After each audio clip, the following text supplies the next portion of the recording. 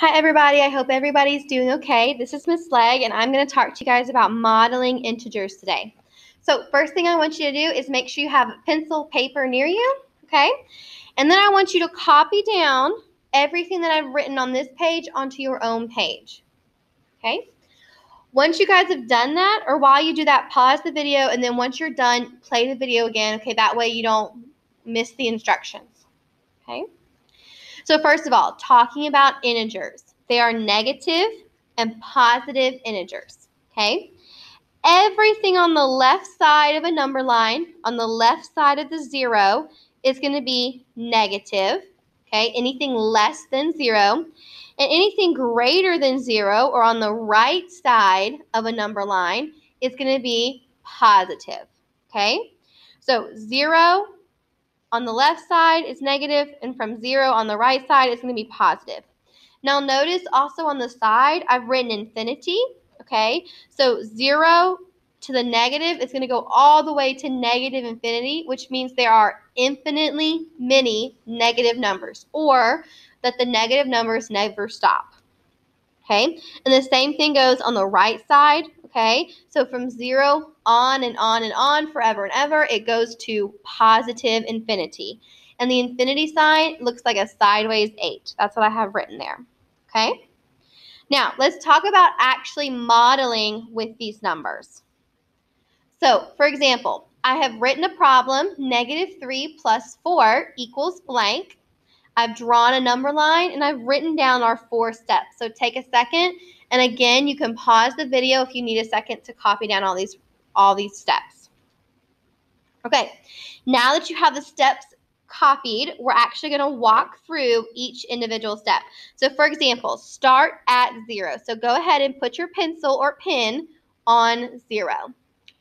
Then we're going to draw an arrow to the first integer. So my first integer here is -3. So I'm going to draw an arrow from 0 to -3.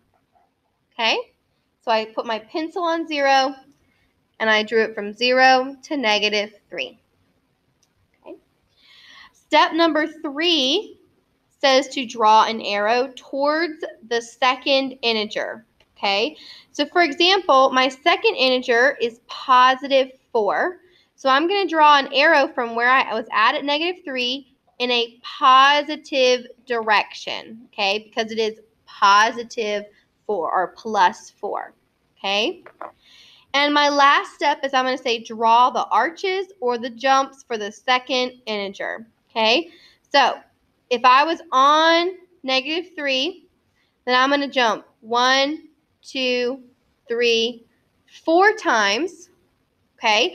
And whatever it lands on is going to be my final answer. So for example, 1 or +1 is going to be my final answer, okay? Remember, when you're watching the video, you guys can pause this at any time and go back and forth if you need to re-watch the instructions, okay? Now we're going to look at some more examples, okay? Number 2, -6 minus 2. First, I start by putting my pencil on 0, and I'm going to draw an arrow from 0 towards my first integer, which is -6. Okay?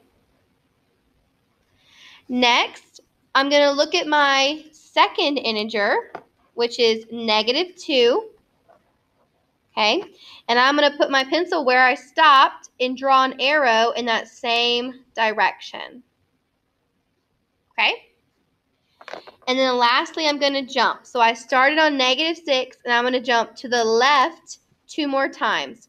1, 2, and wherever you land, that is going to be your final answer. Okay? So -6 minus 2 more is going to be -8. Okay? Let's look at another example. So let's look at number 3, 7 plus 3. Now, there are no negative signs, and logically you know 7 plus 3 is 10. But if we're going to model it, we have to follow our steps, okay? So I'm going to put my pencil on 0, and then I'm going to draw an arrow towards my first integer, which is 7. So draw an arrow towards my first integer, which is 7. Okay? Then, wherever I stopped, I'm going to draw an arrow towards my next integer, which in this case is positive 3. So I'm going to draw another arrow in a positive direction. Okay? And then I'm going to do my jump. So I was on 7 and I jumped forward 1, 2, 3 times, which means my answer is positive 10. Okay. Now, do I have to write that positive number? No, but because we're learning about and practicing negative and positive integers, I'm going to go ahead and write it just so we don't forget. Okay. Let's work one last example. 8 minus 5. Now, logically, we know the answer to this, okay? But we also want to practice modeling it, okay? So, I'm going to put my pencil or my pen on 0.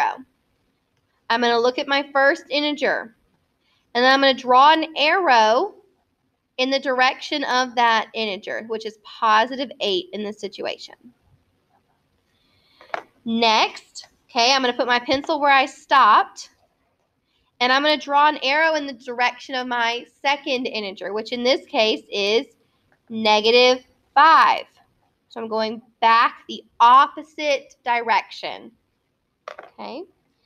And lastly, I'm going to do my jump. So I was on 8, and I'm going backwards or to the left 1, 2, 3, 4, 5 times, which lands us on positive 3. Okay, if you guys need any extra help with this, be sure to reach out to your teacher, okay? You can always watch the video or use some of those extra resources in your resources folder. Have a good day.